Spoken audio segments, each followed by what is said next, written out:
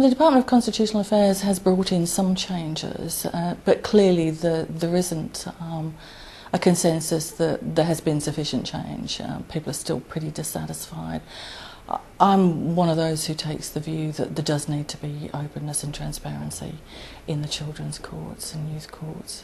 I think if people knew what was going on, they would be deeply shocked. And the only way, we have a saying in my country, keep the bastards honest, and the only way you can keep the bastards honest within child protection is to let the light in, let people see what's going on.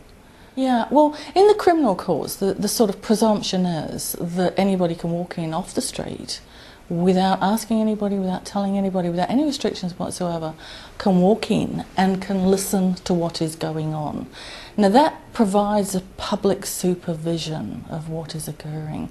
It provides some sort of safety net, so that if there is a perception that there is injustice there, that person is in a position to raise it in the right places and to bring public pressure to bear so that wrong is put right.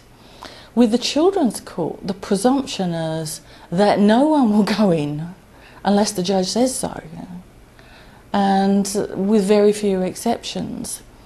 But on top of that, there has been a tendency over the last few decades for local authorities to apply for what have been called gag orders, that is, injunctions that prevent people from discussing what's going on in the courts.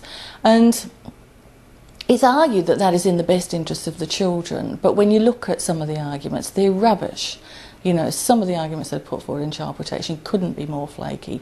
Now, if those arguments had to answer to public scrutiny, it would be the end of them. They'd stop. But as long as those arguments are heard in secret, and it becomes a sect, child protection, and I include all the participants in that, it becomes a closed sect. And the problem is, in a sect, that people only hear one another and convince one another, and they don't really hear the feedback from outside, and that's really dangerous. If you only ever talk to people who agree with you and reinforce you in a particular line of thinking, you get farther and farther away from what the rest of the world thinks. And that's what's happened in the family courts. They've got farther and farther away from what normal, reasonable people think. And so normal, reasonable people are shocked when they find out some of what's been going on.